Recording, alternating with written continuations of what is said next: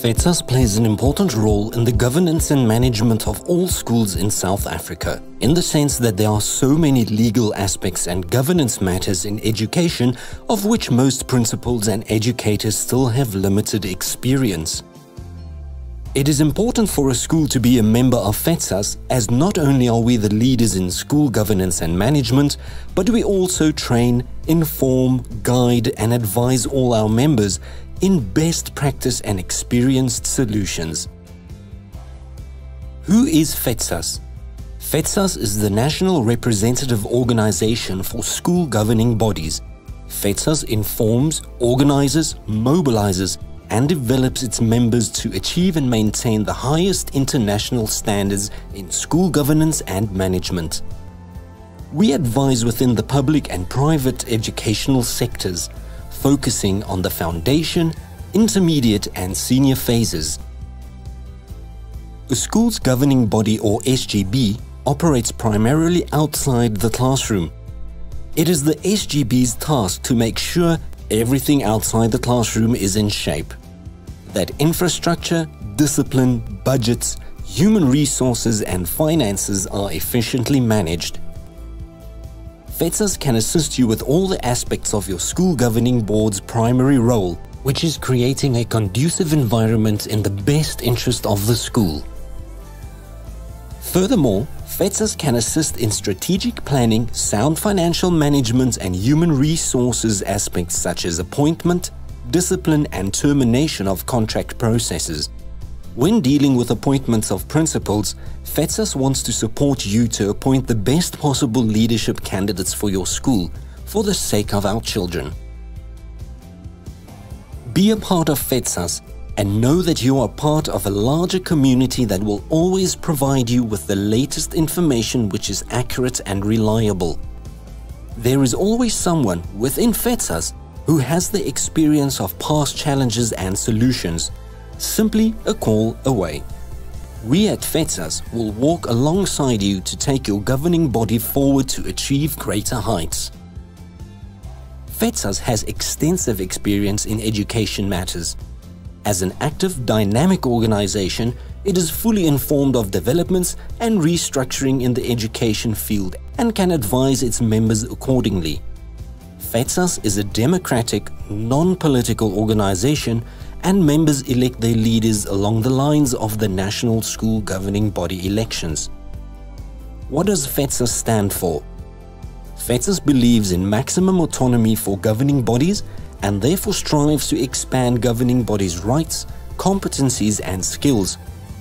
FEDSAS supports and promotes governing bodies' powers and the rights as defined in the legal framework of the Constitution, South African Schools Act and acceptable governance principles. Former State President Nelson Mandela said, "Education is the most powerful weapon you can use to change the world. Education is a great engine for personal development. Through education, the daughter of a peasant can become a doctor. Children of mine workers become heads of mines. The child of farm workers can become president of the country." Here at FEDSAS, we do what we do because we love our children, we love our schools, and we love our country. We look forward to being of service to every school governing body in South Africa.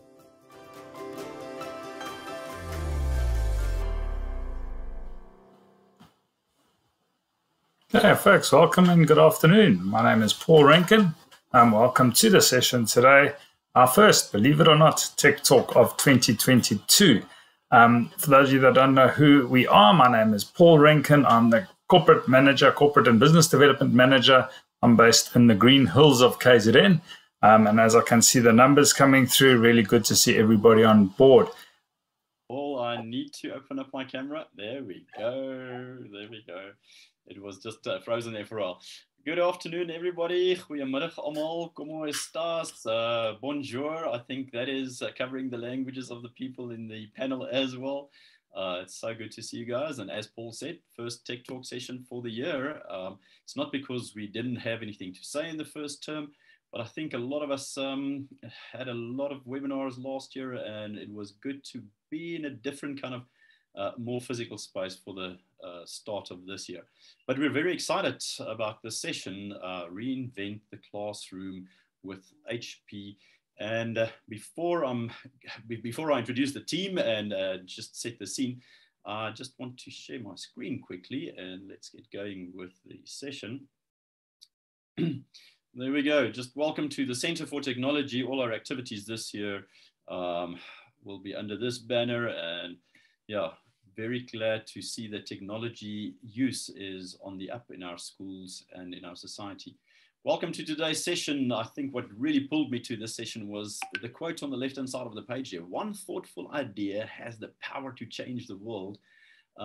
It got me thinking about, how many things have changed, redesigning stuff, reinventing stuff. So we're going to be talking with HP and their team about Reinvent the Classroom International. This is not the first one that we've had with Matias and the HP team. We had one in June of 2021 as well, I think it was, with a lot of good feedback on that, rethinking how education in the classroom should take place. And there's a little picture in there. I want to quickly just acknowledge our guests, everyone in the session. I see a few good names or well-known names. Frans, goed om jou te sien. Mariki, lekker om jou daar te sien. Some other guests that I haven't seen for a while. Really glad to have you in this session. And then our panelists, they're not going to be able to, well, if they open their cameras quickly, you might be able to see them in the speaker view or the grid view. We've got Matias, international speaker with us today, and excited about life, excited about education. And we really learned a lot from him. We've got Kimberley, we've got Stanton and Amith, and the rest of the team there. So they're going to introduce themselves. I'm not going to waste time with their CVs now. They're going to introduce themselves as they start speaking, but we've got a good team of people that's going to share thoughts with our schools about how to rethink and do something differently. The agenda for today is a fairly lengthy agenda, but we are really talking about something super important. And what I've found over the last few weeks is we've had reflection meetings rather than agenda meetings, because it seems like we're online, we've got to keep rushing and go for it, and there's an agenda, but we've got quality information, not short information. So we're going to be running till about 3:45 with presentations, hopefully not that long, but we've allotted that space, and then a strong Q&A session at the end. So we're going to be handing over to Matias very shortly. He's going to talk about the RTCi program and the benefits. He's going to hand over to Amith, and he's going to hand over to Stanton and Kimberley. Before that happens, though, I just want to give us some opening thoughts here and why the Center for Technology is engaging in these type of discussions and the things that we're thinking about and talking about. For the past few years, we've been saying that we've got to learn as we live. That was our slogan and our mantra and our logo and everything compared. We wanted to make sure that our living spaces, how we perceive normal, is also reflected in our education space. We needed to progress at the same speed, at the same level. If your car has Bluetooth, but your school has, I don't know, an overhead projector, we're really struggling with context there. So that's what the Center for Technology is trying to persuade people to just think differently. Hence the idea of one thoughtful idea, one great idea can change us. So what is normal? I said in the video, promo video, that TVs don't look the same now as they did 20 years ago. They're now flat screen, they don't have the big tube, they just get redesigned. And the new TV is the normal TV. It's not a new normal TV, it is just the de facto TV. Cars look different. So we've got cars with electric propulsion rather than petrol propulsion. A lot of things change. In the olden days, the kitchen was a slave room. Nowadays, it's the heartbeat of the household, and everything is built around the kitchen. So things change. We redesign things to make it better and to make it more efficient and enhance our lives. The same with how we look at school, how we use technology, how we implement it. I think we've got to be constantly redesigning. Even clothes, there's a big industry of design of clothes. So in saying that, I started with what is normal, and I think a lot of people are pretty pretty fed up with the phrase the new normal. It implies that there's an old normal, which cannot be, because normal is just normal. You can't go back to something that we've passed. When I thought about this over the start of the year, and I read some articles during the December holiday, I read some material that people say the need that we actually have is not normality, but stability. I want to say that again. We don't need normal, we need stable. And past 26 months have really been unstable, not necessarily abnormal, because anything can change to our plans. Anything can happen to our plans and it changes. What was normal is now not normal anymore, but it's the instability that flusters us. It's like load shedding, starting at 2, ending at 4:30, but at 4:35 it hasn't started, the power hasn't come on. Suddenly we're unstable because we don't know if it's ever coming on. So this year we're talking about being stable, rethinking, redesigning, but not considering anything normal. It's just the way it is. So that's the one great idea that I have for today is let's go for stable instead of normal. I'm going to give you a quick anecdotal investment into EdTech over the past 10 years slide. How normal has changed. 10 years ago, people invested pension fund money into other sectors. Look at where it's going now. Doubling from 2019, tripling from 2019 to 2021. This is where venture capital money is going into EdTech. The people that looks into the future is seeing that EdTech and surroundings, education, is deserving of high investment. But if you look at it, there's a big change. I want to splash my mouse in the middle. Way before the pandemic, people started thinking this. So we're not redesigning because of the pandemic, but we're just building forward, which was accelerated way back in 2015, 16, and 17, and the big jump in 2018 already. So that was just a thought that I wanted to share with you. The whole world of investment banking is thinking that this is the new thing for the future. Which is right, left or right. Today we're watching mostly on our screens. 100 years ago, the typewriter was brilliant, but we can't see ourselves on a blank piece of paper. So hopefully this gives you a picture of what is normal and what is stable. Let's go for it. Over to the team. I'm going to stop sharing, Matias. Welcome. ¿Cómo estás? Muy bien. My name, me llamo es Riaan van der Bergh. Soy de Africa del Sur. And welcome. That's the content of my Spanish that I've just shared with you, apart from ¿Qué hora es? Or Uno cerveza, por favor, that you will know. So welcome to the session and please share with us. We're really interested in hearing what you say. Thank you so much, Riaan. Just a little thing, if you don't realize, I'm actually not Spanish, I'm Brazilian. So you should switch that to Portuguese. So, yeah, obrigado, but that is fine. So good afternoon, everybody. It's a pleasure to be with all of you. I'm glad that I can tease people that they still think that I'm not Brazilian. It's kind of weird, but yeah, thank you so much for having me for the second time. And align with what you said, right? I love the slides that you kind of brought it in. I should actually switch my agenda with the questions, right, that you posed on it, because that's exactly what we're trying to accomplish, right? So instead of just presenting you guys what is the technology and everything else, I would like to provoke you a little bit. And the provocation that I want to do is that if you could change how tomorrow will look like, what would you do?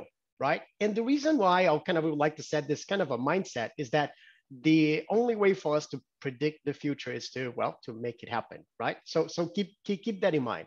So I'm trying to do a little push on it, and the thought-provoking kind of idea that I do have to bring for you guys today is to start with a very simple kind of idea, right? If we have to redesign, right, for the future, so you want to predict how the future will look like, what we have to do, right, to make it happen. Is this fair enough, Riaan? Is fair enough to kind of start with this? Happy. Okay, so just confirm to me that you can actually see my presentation. I'm seeing your slides, but not your presentation. Hold on, it's coming.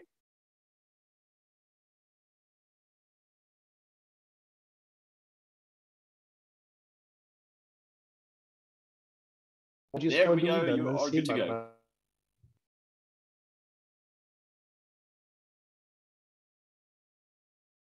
So Riaan, what is your definition of normal, right? What is normal, right?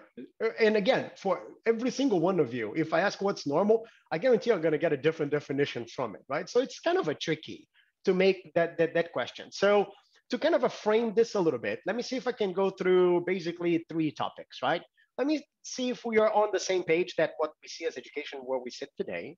How can we now pick it up, in my opinion, the best opportunity to modernize human capital development globally, because we were thrown a curveball back in March 2020, in which, well, schools cannot happen anymore. You cannot go to school, and yeah, you have to change. So how can we take this, instead of being a challenge for today, look at this as an opportunity for the future, right?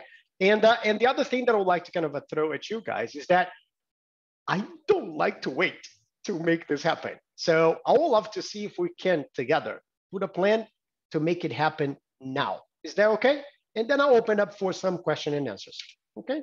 So let's say if we're on the same kind of a line here. For us, back in March 2020, the way we teach and learn has changed forever, right? And we kind of got some learnings from the pandemic, right? Because again, what happened in 2020, people reacted to it. Oh my God, what do I have to do? The Holland IQ chart that you showed, Riaan, that shows the investment on that tech. If you see, the biggest jump on the investments actually came from the United States, because before the pandemic, technology penetration in schools were around the 50%, so lower 50%. Guess what it sits today? It's the 97%. So that little jump that you saw in there, yeah, it was a huge investment in the United States because the schools were behind. Not all the kids had access to a tool that, well, allowed them to keep learning. So US made billions of dollars of investment to make sure that every single kid here will have an opportunity to, well, go remotely to school. So that Hollow IQ, I can put the number behind those if you guys are interested in it, and help you with that one, right? But on the pandemic, we learned a few things, right? So that was happening throughout this kind of a challenge, right? Oh, sorry. So the first thing is that the need to have technology to be my kind of the enabler, right? To be the equity component, to make sure that I can still teach and learn, became clear, right? That without having the tool to be there virtually, it was basically impossible. So the global demand from 9 to day increased 46%. And you can imagine what cost on us. Okay, how now do you, well, increase productivity in 46%? Well, it was mission impossible, right? Because supply chains, materials, how do you procure everything? People on it that, by the way, could not go to the manufacturing plants to build anything because, well, they were closed. So it was quite challenging, right? In order for us to kind of ramp up production to cover the demand. The second thing that we noticed throughout COVID is that we need to change the way we're teaching and learning. So the need for blended learning strategies, it was more evident than ever. So if you guys had never taken a look at it, what blended learning is, what kind of modalities you have into this one, if you have not really versed yourself before the pandemic, well, now you are, because there's no option, because you had to, right? You were forced to do that. And the third thing that was important for us is that being connected became even more important, right? Because again, you're in school, your students are in front of you. It's still on for the principles, a very controlled environment, right? You own that experience. Well, now you don't, because the kids could be anywhere, your teachers could be anywhere, you guys could be anywhere. And okay, now how do I manage my daily work? So it became quite interesting. And one of the things that we heard from everybody that we surveyed on that period is that even though people that had access to those experiences, they felt not connected as before. I don't know if it's just me, but this for me is not connecting. Right? Again, sorry, I'm Brazilian. People, I need to be with people on it, right? So the definition of normality is start shifting a little bit, right? And again, here at HP, we're trying to bring new technologies and bring new tools to make this look as real as possible. But again, it's not the same, right? And teachers just start adapting a little bit, right? And we start developing new things here at HP to say, how can now we help to find the new normal? So this is a school that we kind of build a little prototype, what today is called HP Presence, right? In which students can be at home, students can be at school, and they think they are in the same environment. They have kind of the same tools to access. The experience should look the same. They could see their classmates. The classmates could see them, right? If the teacher moves around, well, cameras will follow them, and so on and so forth. So we developed different experiences that we could deploy to cope with the product or with the problem, which is people are out at school. And let's see if we can bring everybody together again. So there was multiple versions of this. And you guys probably develop your own way to cope with this situation, right? So thinking a little bit more strategically, because again, I want to challenge you guys to think a little bit beyond this, right? One thing that we identify as well is what are the top 3 challenges that school systems are facing globally, right? And interesting enough, they have not changed, which is kind of oh, really? Even with COVID, it's still the main challenges are the same? Well, the first one is that I do not have enough money to do everything that I want. Does this sound familiar? I hope it does. Second, there's tons of professional development. And now with COVID, oh my goodness, I have to even find more stuff to learn because, well, now I'm doing everything virtually. What does that mean? How do I prepare myself for the day? How do I organize? It was a nightmare. So to find the trainings and to find the right professional development that fits your need became almost mission impossible, but tons available, right? But again, to navigate through that maze, it's complicated. And again, I know you teachers have even less time than we do have to put all of this together. So it was a difficult thing to see. And the other thing that I noticed clearly is that every single plan that I saw was to develop a solution for the problem at hand. How do I bring kids back to school? How do I connect the teacher to get this class going? Everything was short term. I mean, everything was short term, right? So clearly, schools are not structured to think a little bit further beyond. Don't have the teams, don't have the capability, do not have the skill set. So that kind of a push to let's think a little bit more longer term, it was clearly not there, right? The other thing that we identify is that when we talk specifically with educators, with you teachers in here, right? And we ask, if we have to do something, what is that? And just 94% of you told us that my classroom experience makes a difference.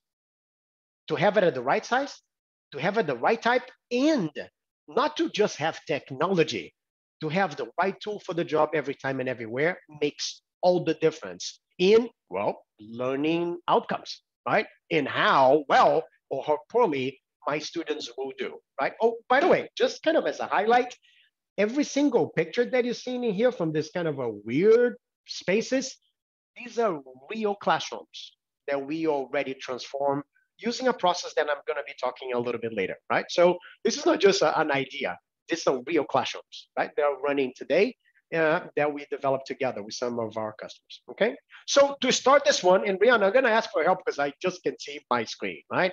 I'm going to make a question to kick this off. What is the role that HP plays in education? Can somebody here in the audience trying to answer that question for me? What is the role that you think HP plays in education?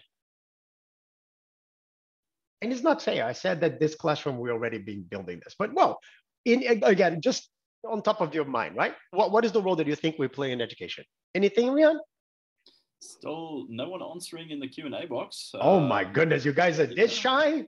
Come on. They're asking about, oh, there's the first one, facilitating teaching from Lydia. Someone says, thank you, Lydia. You're very polite. Anyone else? The fingers are slow. No? 3, 2, 1. Okay. So because I know that you guys are not going to say much, I kind of pick it up one of your counterparts. This is from Mexico, right? So this is the principal, Americo Ferrara. He's the CEO, right, at Instituto Briamont in Mexico. And we asked him, so by the way, Americo, what role do you think HP plays in education? And he told us quite a few things. These are the top three. First, HP manufactures and distributes conventional computers that actually do not necessarily cover the requirements of the education sector. Fair enough. We have a lot of stuff. We have a few devices there for it, and he didn't have a clue. We have those devices for that, right? Second is that you guys do not understand my environment at all, right? Okay. The third is that the solution that you guys bring to the market, probably because we are not building the right devices for him, because you never saw that, is that it doesn't cover my needs, right? Digitalization and technology needs, right? Which was quite interesting for us to hear this, right? But again, a simple answer for this, Riaan, in my opinion, is that HP builds PCs and printers. That's 90% of the answers that I get most of the time, right? So I'm going to start with one thing.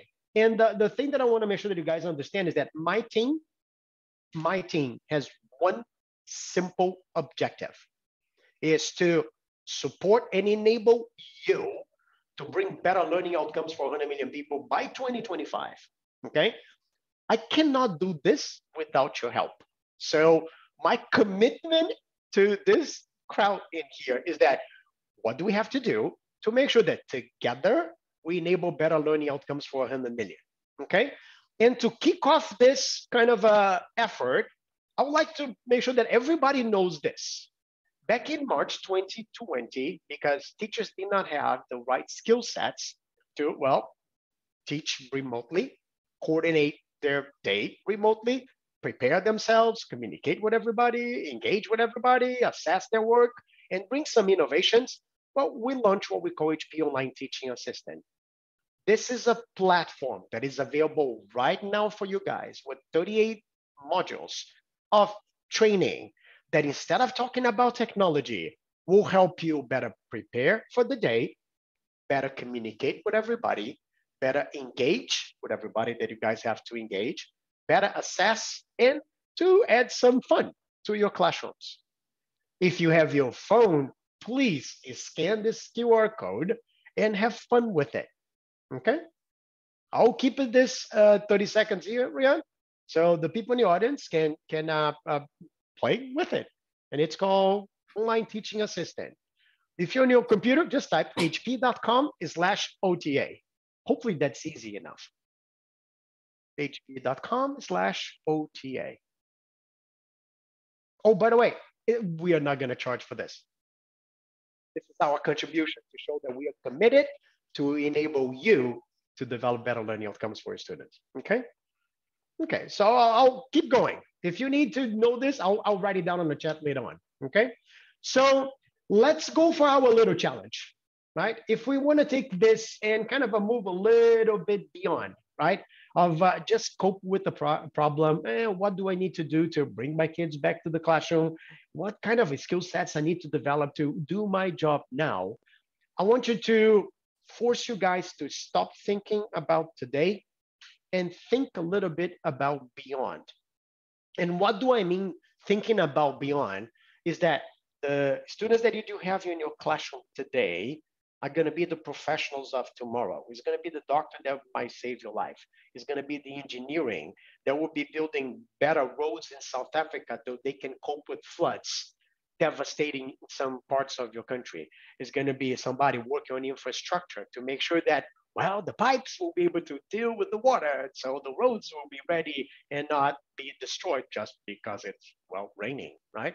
So if we want to build a better future for tomorrow, we need to make sure that we are developing the right skill sets on the kids today and prepare them, right, to, well, face the challenges that we still don't know where they are. So it's a quite interesting kind of a value proposition. And for us here at HP, this journey starts with the people. For us, everything that we're doing is about providing the people involved in this process, well, better experiences to, well, help them enable better learning experiences to develop better skill sets so they can be better prepared for the future.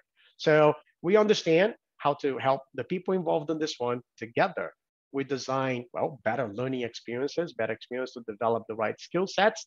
And the last point of this, use the technology to make sure that everybody will have access to this. Everybody, right? And bring in the equity to be part of our value proposition together. Because the beauty about technology is that remote school in Newcastle, in Elahani, over there in South Africa, can be as well connected, as well prepared, have the same resources as any other school globally. There is simply no excuse for us to enable those kids over there in Elahani, in Newcastle, right there in South Africa, to have amazing learning experiences. It's not just because they're there, it's because, well, now they have the tools that, well, yeah, they can go and talk to kids in Australia and kids in Spain and kids in the United States and yeah, kids in Johannesburg. Why not, right? So why we do this, right? And Riaan, I'm gonna use another one that you kind of mentioned, and I'm gonna put a number behind it, right? That we're still working for careers that do not exist. Okay, I'll put a number behind that. Is that fair? And the number is that 65% of the children getting today into school are going to be working in jobs that do not exist. And the challenge is that, oops, how do I train them for this, right? What do we need to do? Well, for me, it's simple. It's stop teaching a content and focus on developing the individual that is in front of you. Sounds easy. No, it's not, right? This is a 19th century classroom, which, by the way, if I put pictures of classrooms that I took in South Africa, will look very familiar. Why we don't do something different? And again, this is a classroom that we designed, right? So these kids are on a real classroom, right? How do we do this?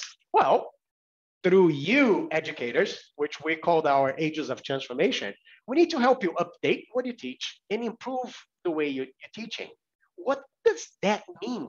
Well, it means that it doesn't matter the academic strategy that you guys are trying to implement because you know it's the best one at that time for that activity that you're trying to develop for that group of students. Everything around you needs to adapt and execute immediately. Immediately, not all the way around. You should not be limited by the space that you have, by the tools you have, on the things that you can do. It should be all the way around. Which brings me to the third component of this. Now, how do we redesign learning experiences to enable you teachers to, well, update and change the way you're teaching to maximize the human capital that is in front of you? Kids, they are going to be working on careers that still do not exist. Well, for us, the road is very simple. Is stop doing what's designed for the 19th century for Industrial Revolution, because if you don't remember, I'll help you. Employees need to perform a task on a specific period of time. Now, do you still have a clock in your classroom right there in the middle? Well, the reason for that clock is because now you need to perform this activity in 3 minutes, and now in 4. Now you have 5 minutes to do a test, or 15 minutes to do a test, 20 questions on it. Does this sound familiar? Well, if it sounds familiar, it's because we're still doing 19th century strategies, right? Then it evolves a little bit, and the first reaction to everybody, oh, let's bring the information age to it, and let's throw computers at everything. Well, for me, you're simply doing the same thing now with Blink, right? So for us, let's see if we can replicate today's experiences inside a classroom. How would that look like? Well, this is for us how exactly it looked like, right? So instead of just redesigning and putting computers inside, we completely change it. We change the flow. We enable different modalities to be implemented, and everything adapts on the fly. This is a real classroom, exactly the same space. Okay, this is in Malaga, Spain. Okay, so let me go for the last portion of this. So we talked about people, we talked about the experiences. Now, selecting the right tool becomes a must. And I know the budget is not there. Oh, I wish I could have all the most powerful computers all the time. And my answer to you is that you might not need it. Why? Because depending what your focus is, active learning might be the answer. And then you might need a little bit more powerful computers to run. But sometimes, well, consuming it's perfectly fine. So if you want to develop understanding and remembering, fine. A print brochure might do the case for you.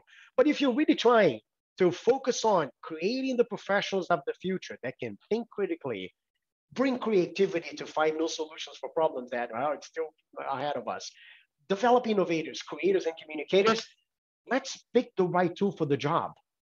Don't just assume that you can do everything with just one tool. And I'm really tired of seeing school systems, let's develop the technology blueprint for my school and everybody has exactly the same computer. Oh, come on, give me a break, right? Is that, okay, let me bring a crew to build a house and I give everybody hammers. It's good for a few things, but not to mix cement, right? Imagine you with a hammer trying to mix cement. No, it's not the right tool. It's exactly the same thing in here, okay? So picking up the right tool for the job will make a difference in what kind of skill sets you can develop, okay? So going to the third thing, now how do we get this done, right? And this is kind of the tricky part. And the tricky part is because if we need to work with you to design your classroom of the future that will be helping you design your own experiences, that means that there's not a one size fits all. So for scalability purposes, it's not a good thing because again, I need to do this in 150 countries and yeah, we don't have the manpower, right, to do so. So we had to find a way for us to help you reinvent your classroom, but learning from the failures and the successes that we had globally. So we came up with this idea. Instead of building a solution, a prepackaged solution, we decided to create a journey, which we'll call a digital transformation framework. And we named that Reinvent the Classroom, okay? What is basically Reinvent the Classroom?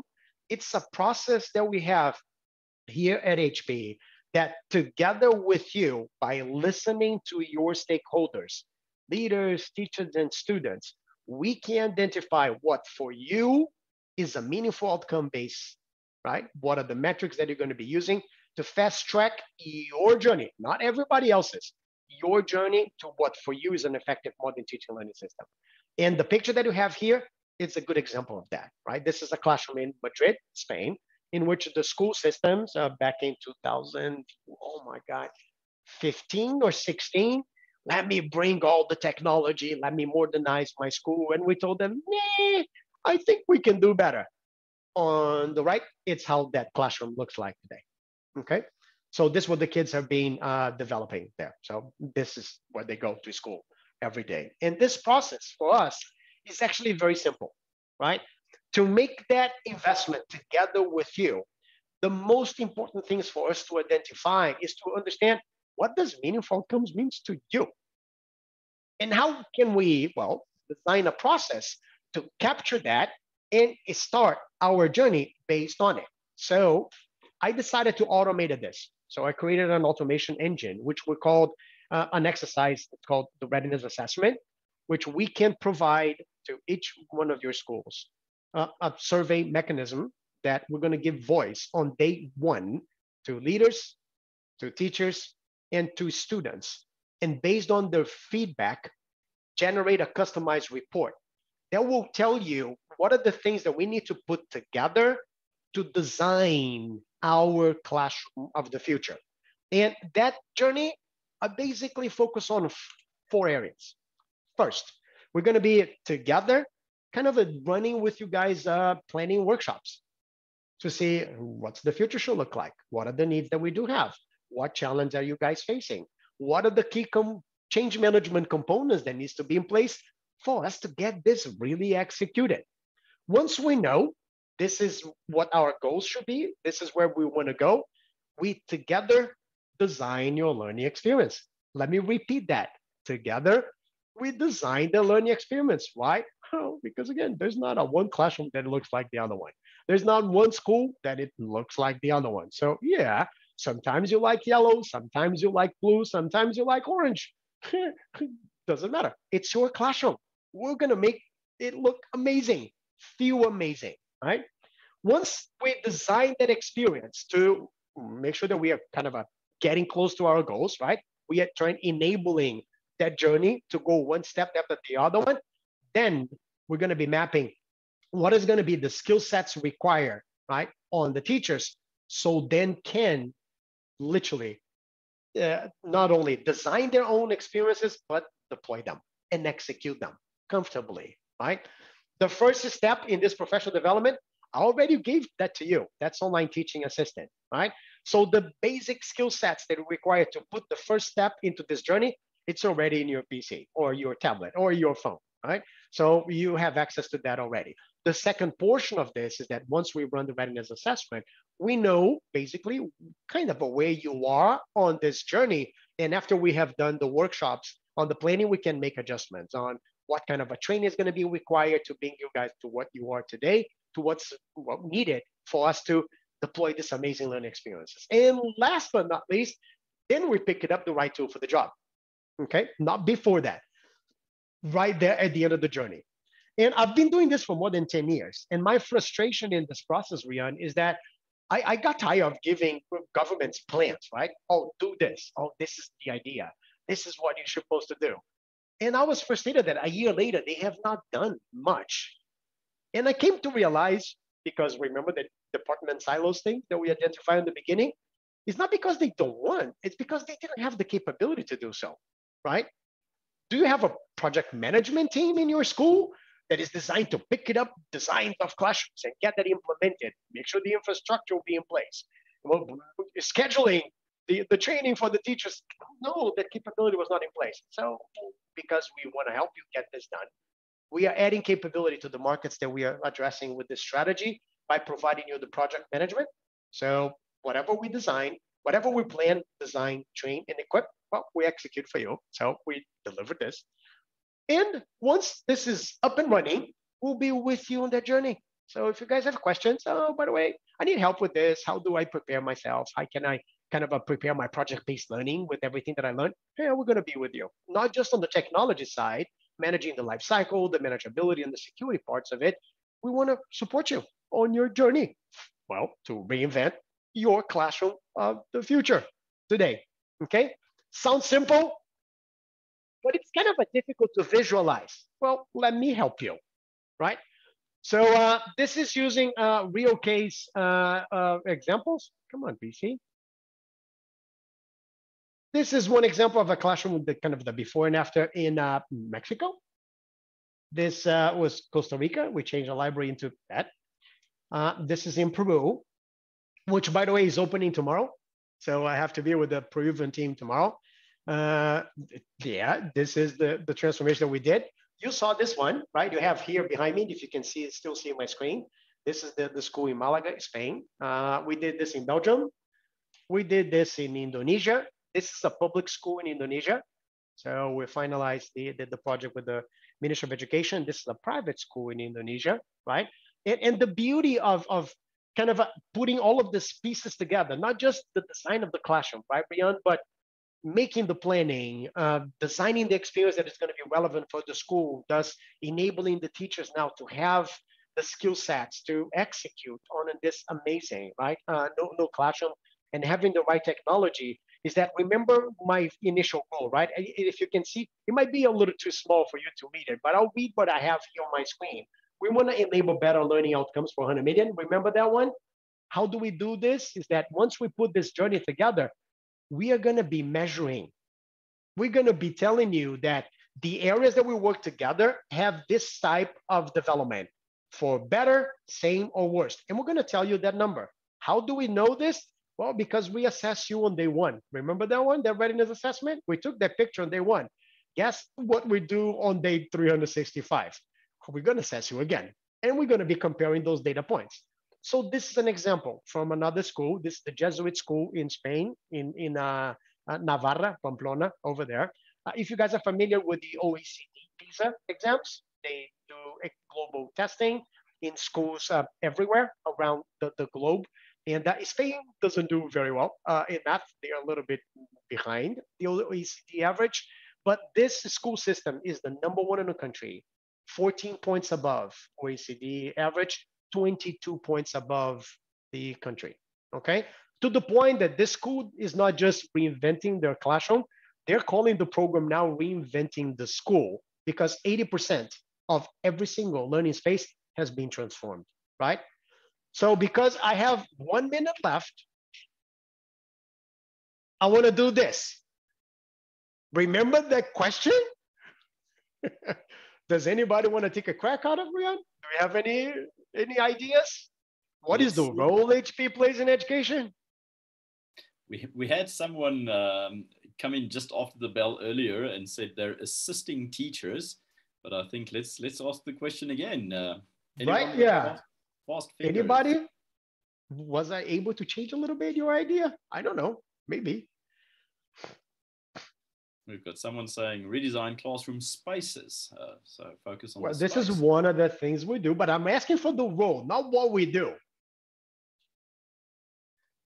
We do a lot of stuff, yeah, including, printing and PCs. Yes, let me be very clear.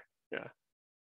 Okay, I'll help you because we don't want to kind of run out of time. So I made the question again to the same gentleman. So I asked Americo, okay, after implementing your classroom, and by the way, this is how his classroom looks like.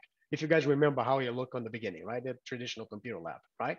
So Americo told me that HP kind of offer innovative solutions. It's not just a computer anymore. So okay, good. Anymore, because we still, remember, we still build the most amazing PCs and printers globally, right? The second thing is that the RTCi can actually help you modernize teaching and learning. Just look at his classroom, right? And if you want to innovate, yeah, I'm going to be working with you guys.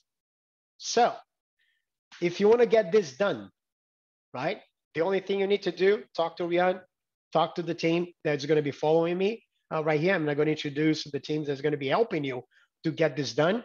I want you to start thinking, if I could do this, how my classroom will look like. And to inspire you, let me show you how a journey like this looks like in real life.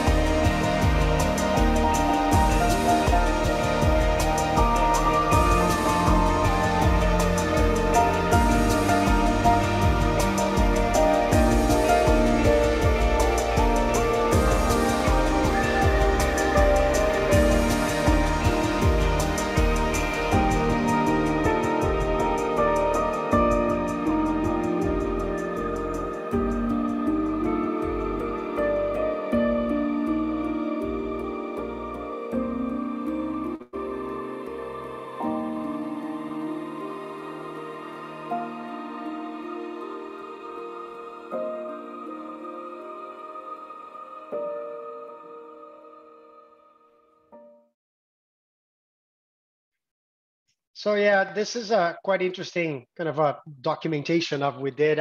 This was back in June last year, Riaan. The kids were on vacation, and we invited them to go back to school.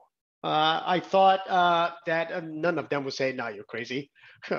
Well, we had a little bit more than what we imagined, so about almost 200 kids sign up for it, and we need 20. So it was horrible because we have to kind of pick them up later on. So we decided to do 3 age groups. So yeah, now it's 60, not as a few. And this is how they teach and learn every day. We only documented their experience. So I truly hope you guys will be next. And just to kind of push us into that direction, because I showed you quite a few examples, right? Of what we are doing in Central America, Latin America, in Europe, and in Asia Pacific. It's why I don't kind of bring that closer to home, Riaan. Is that kind of a good plan, right? And if you want to reinvent, who do you guys need to talk to, right? To start bringing and making this real for South Africa. So I would like to introduce the most amazing team behind all of this idea that we are doing this globally, and that's Amith, Stanton, Kimberley, and Ranesh from both HP and iTMaster. And I'll ask them to kind of share, Amith, how will this look like when we bring to South Africa? Can you help us out with that one? Yeah, absolutely, Matias. Thank you very much, firstly, for a very informative attribute on the RTCi. Riaan, I'm just struggling to get my camera activated. I believe the host deactivated my camera. So while we get that sorted out in the background, but yes, yeah, we really want to make sure that we can implement this in South Africa and make sure that it takes off in the pace and the caliber that's been delivered across the board for us in the other regions of not just America, but Europe market as well. It's important for us. Hey, Amith, hey, well, one question. What do you have behind you in there? This? Yeah. What is that? I'll tell you later on. Oh, okay. I'll let you go. I'll let you go. I'll be quiet now. Okay. Fantastic. Thank you so much. Good afternoon, everyone. My name is Amith Bassari. I'm the HP Education Lead for South Africa. Amith, sorry, you're in presenter mode on our screen, in technical mode on our screen. So just display settings, top left. Okay. Just share again that we see your full slide. Apologies there. Thanks. Any better? Let's see if it's coming now.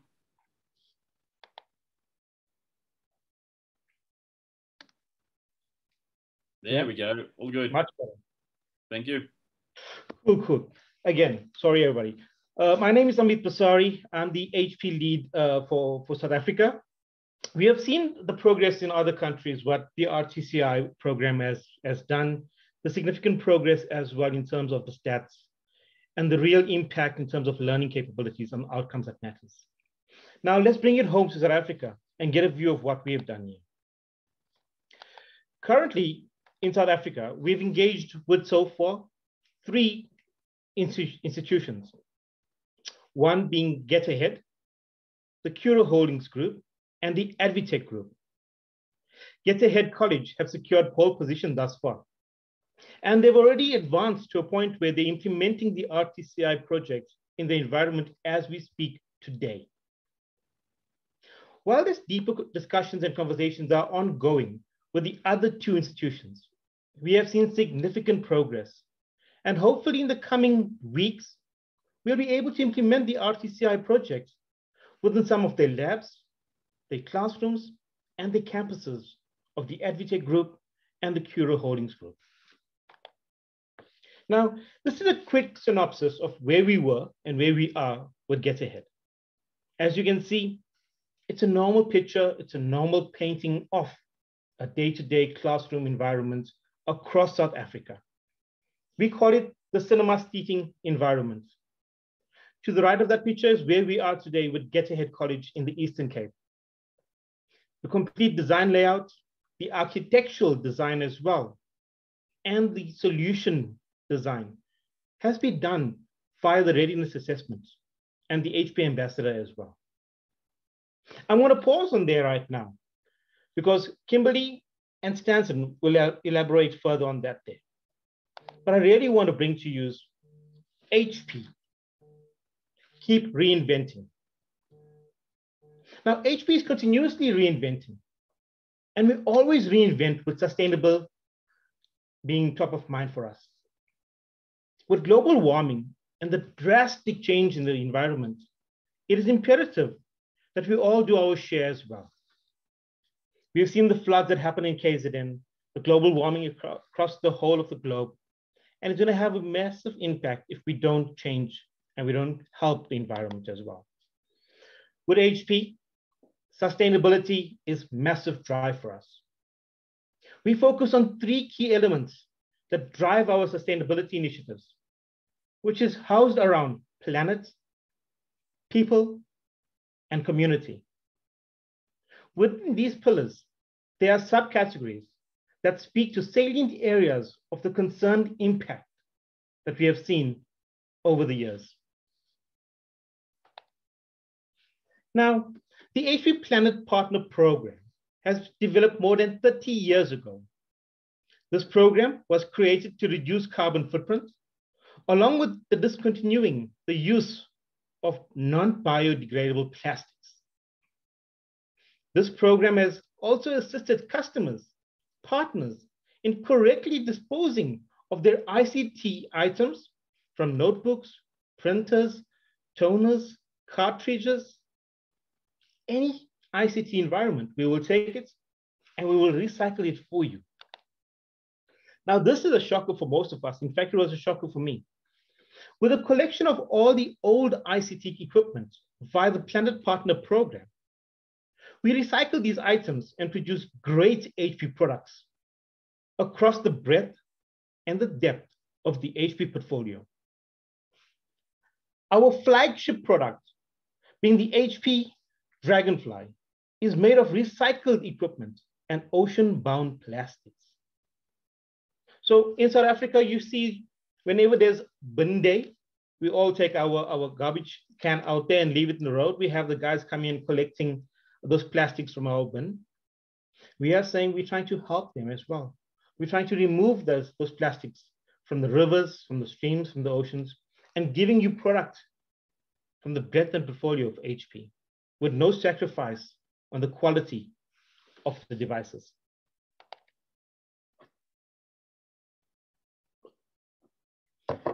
So to put this into kind of perspective, from 2016, HP recycled 642 metric tons of ICT hardware.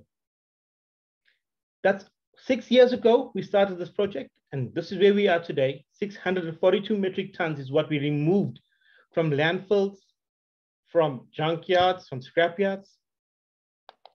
15.7% of recycled plastics used to make some of the HP portfolio.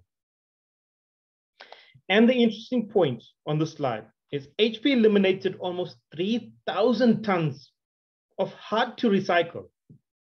These are plastics that are non-biodegradable, which are thrown in landfills, thrown on roads, eventually gone down to the streams and rivers and end up into the ocean and kill the ocean life as well. So we have removed close to 3,000 tons of this plastic. How do we do it? Well, we believe in having a circular economy. By this, we really try to assist our customers from purchasing the renewal and recycling of the ICT infrastructure across all spectrums. So we'll help you, we'll engage with you in terms of choosing your right product, helping you spec the right product as well. And then moving on in terms of, at the end of the product life cycle, taking it back from you as well. The circular economy certainly does assist in reducing the carbon footprint while trying to make sure that our landfills, rivers, and oceans are not polluted. Over and above that, to further supplement the circular economy, HP have also started the HP Reforestation Project. We have partnered with a local company called C4 Eco Solutions.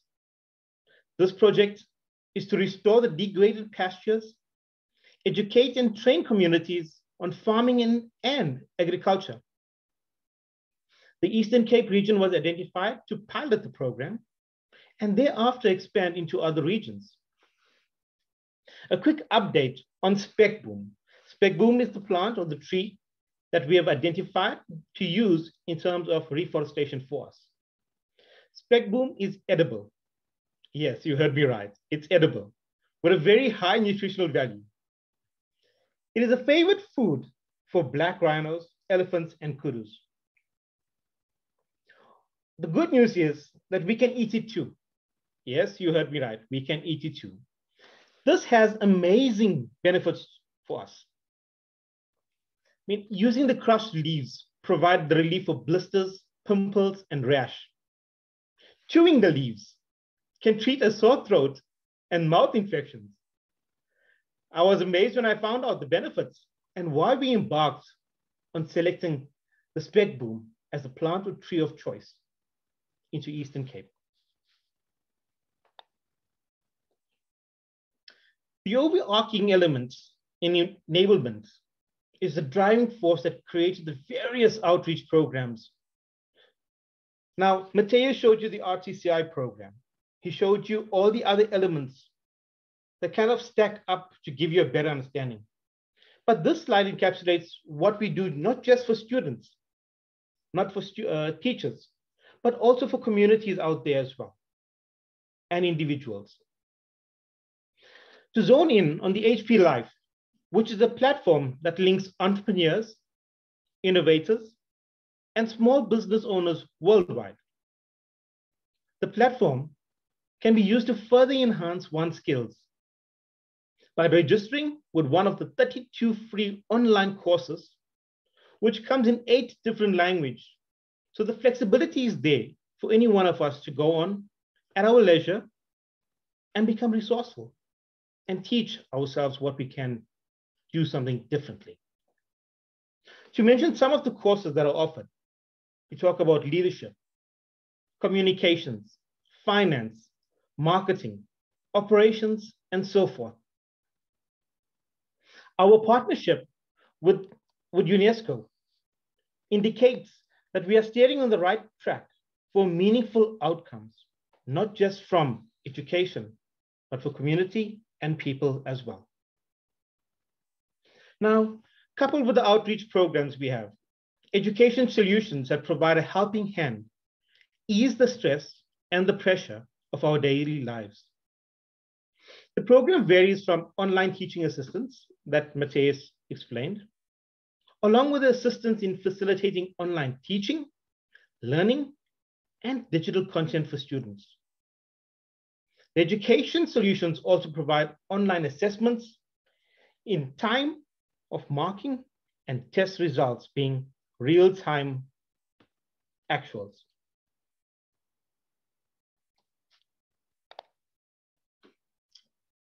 What you have seen between Matias and myself, we have shared a very small glimpse of our plan to reshape education, to have a positive impact on the planet, and empower community and people with meaningful outcomes. If you want to enable better learning outcomes for you, for your school, for your students, for your community, let's have a chat together so we can embark on the journey and we can help each other out. Thank you for your time. I hand over to Kimberley to talk to you more about the RTCi. Thank you, Amith. Hi, I'm Kimberley. I'm the HP Education Ambassador here in Europe, Africa, and the Middle East. And I'm going to talk to you about a school that Amith has mentioned, Get Ahead College, which I'm currently working with at the moment. So as a HP Education Ambassador, my background is as a school teacher. I recently left teaching in December last year. So as you can hear, I'm Australian. I follow the same South African timeline. So our school finished in December last year.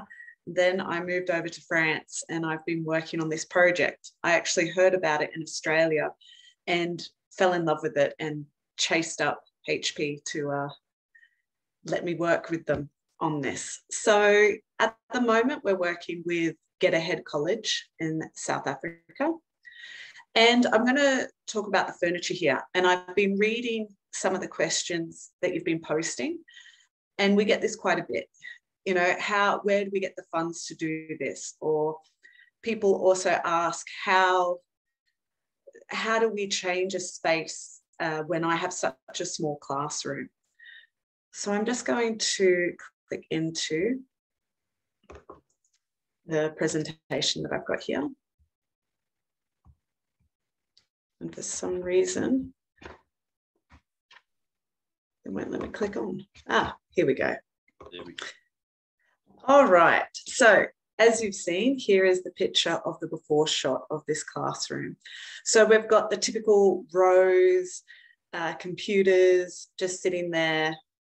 And here is our after shot. I'm going to show you the plan.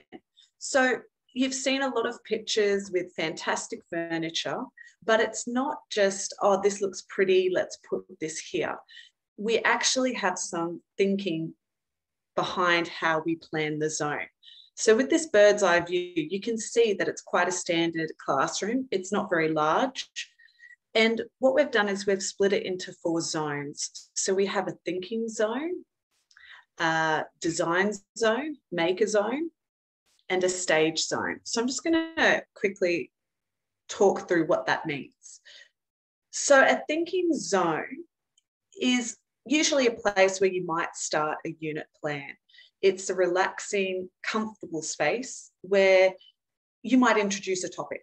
So say that topic is about climate change, or something about a question that you have about how can we improve the school, what facilities can we do to improve the school. This is a space where students will start to think and reflect about what they already know about this topic. And then we move to the design zone, which is where the students have their topic question, or they know what they're going to be creating, or they're going to start designing their ideas. This is a collaborative zone. And because of the space with Get Ahead, we've actually combined the design and the making zone. Some schools, if they have a larger space, we can differentiate. Sometimes the maker zone, we might run across the back wall. And here what we've done is we've actually put them together. So the maker zone is then after you've finished your collaboration stage and you know what you want to create, you then go to this area to start creating your work. So you can be using laptops or the different technology that you have in the classroom. And our stage zone here, which you can see at the front with the whiteboard and the projector, this is where our students are going to discuss their project. So it's a place where they present it to the class. Now, I've just gone through that as in you're following a unit plan. However, that doesn't mean that all students are going to follow that exactly. If they know where each area is when they come into the class, some students might need to go back to the thinking zone. Some students might be in the design phase, or others are ready to make. It is according to where your students, what the needs of your students. However, we think it's important to have these zones and use them in your lesson planning. So I'm going to click through and actually show you these zones. You can probably see them on the back of this one is on the back of my picture here. So you can see that this is how we've designed the classroom. We have collaborative tables, these circular tables, so that students can actually be across from each other discussing what they're doing. And even on the walls here, this might look quite pretty, this circle and this red square on the side. They're actually acoustic boards, and the school even told us that there can be quite a bit of noise from other classrooms. So we try to design the classroom and make sure that if we put these acoustics boards there, there'll be less sound in the classroom. So I'm going to click back. So as I said, that's our design and maker zone there. Hey, Kim, so time out. This is actually a real classroom there in South Africa, right? Yes. Oh, this is the Get Ahead College, yes. Interesting. Well, I know, I'm just trying to see if everybody's awake. Yes. Looks good. Looks good. Thank you. Yes, this is, I wanted to present the class that we're working with in South Africa, definitely. So you can see at the front there, we have these, and a lot of the furniture has wheels, so we can move it aside. If we want to make more space, we can move the chairs around the stage area. Again, you have those acoustic boards at the front because it can be a bit noisy, and so this can try and minimize the outside noise. And I'm going to click back. So you say that the classroom adapts to whatever the teacher are trying to do at that time, right? Exactly. We are creating this, and you can see in the back here our thinking zone, which is quite a comfortable area. It's meant to be where students are reflecting on what they're going to be doing for their projects. We have had other classrooms where we've had bean bags as well. So this is a process where we have been speaking with the school about their needs. It's not just us giving them the designs. We are asking them questions. What is the philosophy of the school as well? So there is a lot of planning that goes into this. We don't just pick out furniture and say, this looks fantastic. We also train the teachers on how to use the classroom. So the whole project includes training, the different spaces, but also training of activities to use with the technology. So this is, as Matias said, this is a school from South Africa. Is the beanbag right there? Yeah, I'm picking up with the one. Can you see right here? Yeah, this is the one that actually had the beanbag on it. So I have more. You keep talking, I'll bring different designs that we incorporate different elements with it. You talk about the soundproofing. So this is the soundproofing on the top of the. So again, we can go literally crazy when designing this together with you guys. Yeah. Exactly. So there's quite a large classroom that is behind Matias. You can see there. If you have a small classroom, we can do this as well. So there's a lot of different things that you can do in the classroom. So yeah, I think that's. Are there any questions? I guess maybe we're going to get towards that because we're near the end of the webinar. So I'm going to move on to Stanton. Thanks for that, Kimberley. I find it fascinating and all the pictures, but that is real life and real South African life, because we've had a comment about it's easy when you have lots of money and it's easy when it's in Europe or somewhere like that. But I think it's critical to understand that we can do this in not necessarily the most affluent spaces in South Africa, because Mexico, Spain, Peru, not all just, the top end markets. Great. Stanton, are you ready? Yes, great. Thank you. Thank you. Much time so that we can have some Q&A at the end, but yeah, no, I'm gonna wrap up quickly. I think Matias, Kimberley, and we did such a great job. So I'm with iTMaster. I'm HP's partner in South Africa. And I think, as you've seen, and it's come out quite clearly from the presentations before, that companies today are measured more than profit. It's measured by the value that they create in society. And that's what we're about. And I think as we looked at this, we are HP's local partner, so we do understand the local landscape. So I think questions that are coming through, that's coming out of the session, is more around how we're going to be able to afford this. What about the number of students, etc., that's there? And I think just to give you a quick introduction in 1 minute, we are in 9 provinces. And all of the things that are important that's been driven by our partner HP is also been driven locally. So beside being in 9 provinces, what it's talking about is empowerment, the empowerment within the 9 provinces, that we are localized, we use it local people within the provinces, and we look at that. The headcount is 75, but it's more talking about empowerment, dignity, and respect. And how do we expect that the engagement with us, you would find that the people that we engage with we would demonstrate this way of working. And I think one of the major, let's say, driving points for the organization is how do we impact schools and education, and tying into HP's vision of the 100 million students. I mean, we want to look at 1 million students, at least 1% of that within South Africa. To start, in the last year, we've impacted 270,000 students, and it's in the right direction. I think what I wanted to talk about in a nutshell, I think, is specifically around the affordability of the solutions.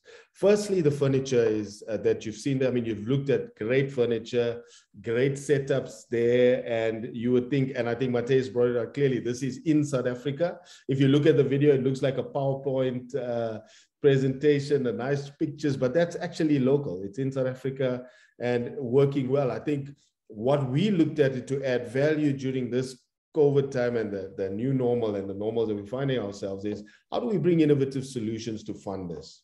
And I think it's each scenario is different, but I think we've partnered with financial institutions, HP being one of them, and others, to see how do we bring the affordability to the classroom. And it's not just on the devices. So we can look at the devices, and the financing models are very basic, can go from very basic, where we just fund the devices over a specific time and pay back at a very low rate. I mean, one of the things is funding, and the other thing is interest rate. This is below all the rates that are out there because this is education.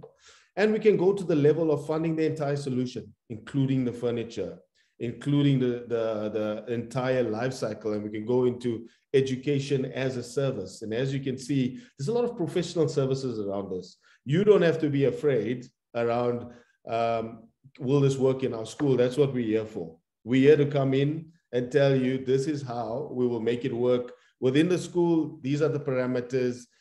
These are maybe some of the challenges, and we see how do we work together with this moving forward. I think we're a local company, and we're working in all provinces. We've been in 4,500 schools.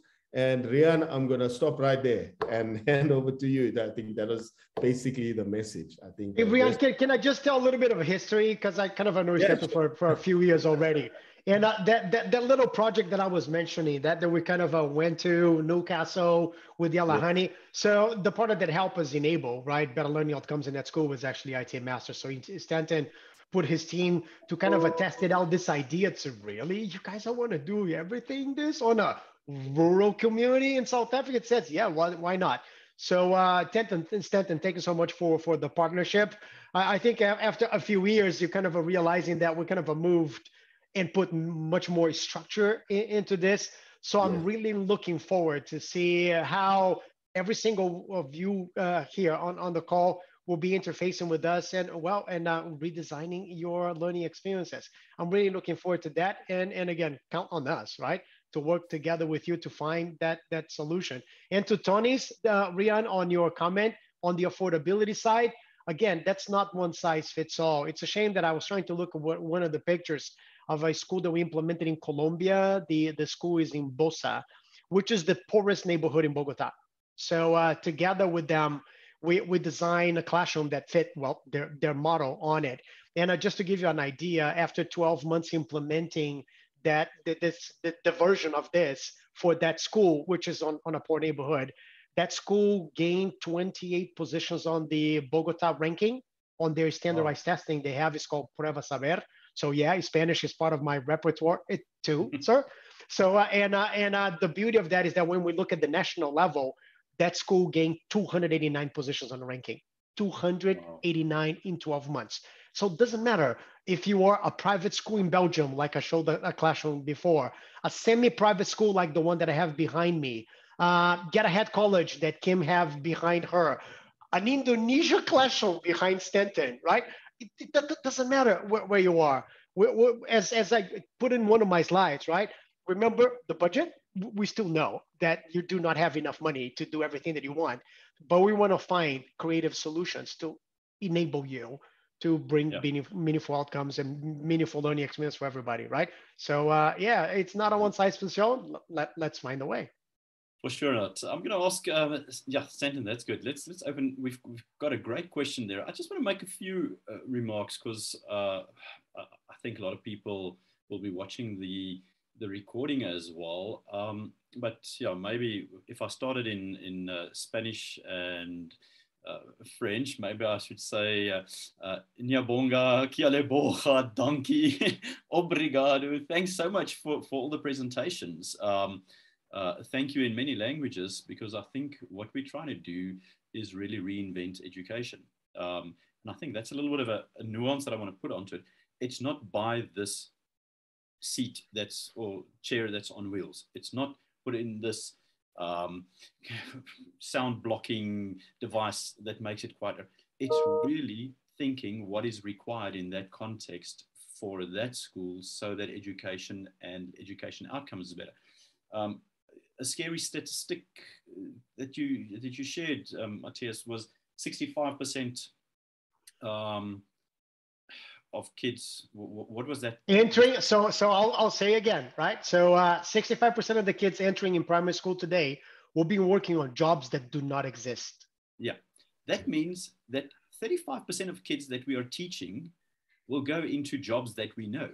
That is a third of our effort is actually productive if we frame it like that. So we've got to teach differently.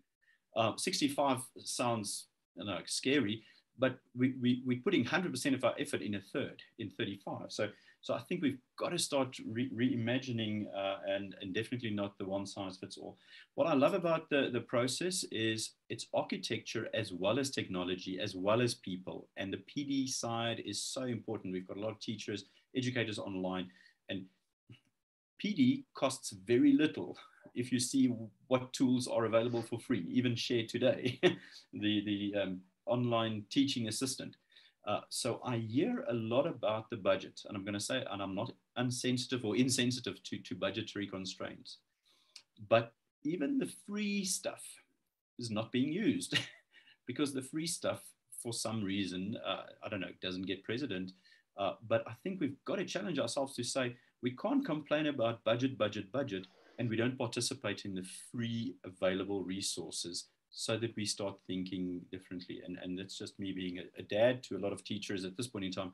I'm sad to say that at the beginning of lockdown, I said, I hope we don't come to 3 months later and none of us have learned new skills. And I think a lot of people just waited for going back to 2019. There was an ideal time to learn typing, to learn a lot of the apps that are being used, because we didn't have the impact of all the daily activities in that. And I'm not saying that teachers didn't do good. I just think we missed PD opportunities in that. There's a saying in architecture, Matias, and I don't know if Kimberley, you want to join. It says that first we define our spaces, and then our spaces define us. We somehow become where we live, how we live. So after we've built or designed the space, suddenly a thinking space becomes thinking. A maker space becomes maker. Whatever those spaces are, we've got a pajama lounge. We go sit there with pajamas and watch TV. But we never had one in our previous house, but suddenly we have one, and the space designs it. So I think let's start using right language and getting to these architectural designs, which is very little on technology. HP is known for technology, but suddenly there's a design thinking that's coming through. And then on the budget, the last one, and then we'll look at those two questions, well, the first one definitely talking about South Africa. Oh, I'm ready for them, Riaan. Don't worry about it. I'm ready to jump on board. Yeah. But I want to throw the challenge out to the audience and to our education sector, budgetary wise. How can we afford it is always a question. My reverse question on that is, how can we afford to not do this? Because we are lowest in PISA. Matias, not Spain, South Africa. We are ranking so low. How can the opportunity cost of not changing this now means that we are 10, 20, 30 years from now, a bottom of the barrel country, a bottom of the barrel economy. So I think we've got to rethink and say, how do we just reslice the pie? But there's money. We've got to find the money. Matias and the team, can you look at? I'll help you. I'll help you, Lydia. To your question, right? Thank you for loving the ideas. This is not just an idea. This is a plan that we are executing, right? So if you want to kind of see how that will look like, right? For larger classrooms, smaller classrooms, medium classrooms, the only thing you need to do, talk to Riaan, talk to Amith, Kim, and Stanton in here. You just drop us a line and we start the process with you. Guess how? We're going to do a readiness assessment. We're going to listen to what it's important for you. And from that exercise, we can design your journey for that. Again, this is not just an idea. We are executing this in the multiple questions that you see behind us, right? So hopefully that helped you answer that one, okay? The second one, Sean, thank you for loving the idea. And yes, as you said, I'm tired of just talking about it, right? Literally. It's every single time I go to EWF or BET in London to discuss with the country leadership of the countries, and they keep talking about the same thing over and over and over again. And really, I don't see them doing much about it. We got tired and we decided to do this, right? So we are taking a risk together with you, right? We think that we got the right components that needs to be in place to help enable you to bring better learning outcome for your students. And the reason why we got to this formula is because we've been failing for the past 10 years. And we have been learning from those failures, right? As I said before, I've written plans for governments, do this, and they don't do it. Or we kind of focus in a few areas and they don't have the capability. And now you need a teacher that knows how to do this and they didn't have it. Oh, find the training. Oh, it's not there. Oh, it's not exactly that addresses what we need. So we decided to stop talking about it, and we are now offering this capability to you guys, right? So again, Sean, as media, if you want to get this journey started, you talk to Kimberley, Amith, Stanton, and Riaan here, and let's get your journey started as well. And Debbie, you brought an amazing point, right? Because as I said before, teachers for us are the agents of transformation. So how do we get them on board, right? It's a simple question. Well, guess what we do in one of our planning workshops? Yeah, that's one of the things that we go over. What it needs to be in place, what kind of a mentality needs to be there.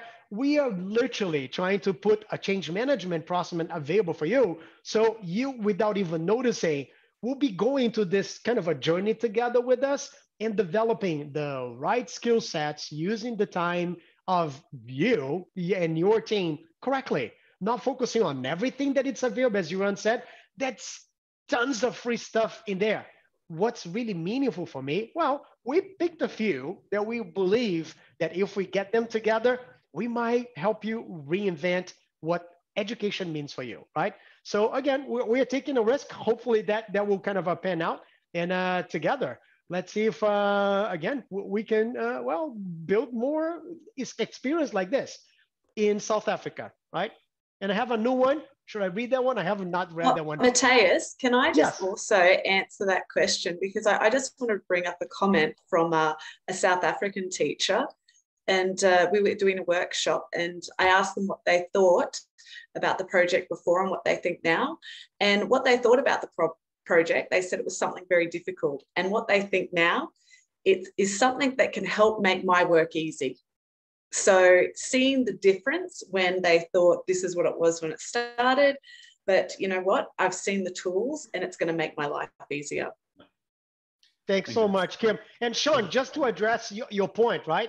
So, and how can we make this sustainable long-term? I may talk that for us here at HP, sustainability is something important, right? So how can we just stop kind of focusing on the short-term and focus on building long-term? So as part of this reinvention process that we're making available for you, remember that we do a survey, right? To ask, what do you think about yourself on day one? And now we kind of ask you again after a period of time to see, well, what changed? What areas improved? What areas remained the same? What areas got worse than before? Well, guess what the next step is right after that? Well, we're going to share that information with you. And guess what we're going to be doing right after that? Well, we're going to be replanning because we might need to make some adjustments. We might need to redesign and bring new components to that experience. Yeah, we might need to retrain you. And yeah, we might need a different tool for the job. Guess what? Exactly what we're trying to bring to the table is that, well, after 3 months, 6 months, 12 months, we can assess you again, provide that data, and based on data, not on perception, not on what you think it's working, based on data, you can make decisions to keep improving and keep improving and keep improving. And guess who sets the goal for that, what improvement looks like? Well, you're going to do the survey. You're going to be telling us what needs to get better. And guess what? We're going to working together to design what that new journey will look like, right? Imagine if we do this every 12 months, 18 months, 24 months. That means that you can, every now and then, keep pushing yourselves to get better and get better and get better. How that will look like, I don't have a clue, but I'm looking forward to see how that will be over there in South Africa. I think that's a great way to close this session, to know that there's potential, but there's partnership and the teachers. And yes, Debbie asked a great question. How do we get the teachers on board? Kimberley answered that question. If we show the teachers how this improves the outcomes and their lives, teachers are married to the idea of learning, and then they've done their job. So I really like the idea.